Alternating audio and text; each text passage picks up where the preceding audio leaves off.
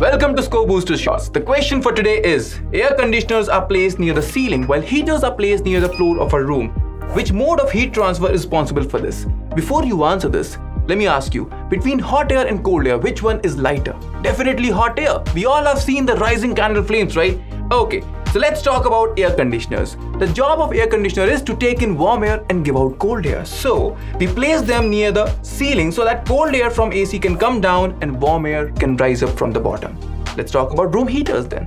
They are placed near the floor because it allows the hot air to rise up and fill the entire room. That's why. So this is a mode of heat transfer. We call it convection.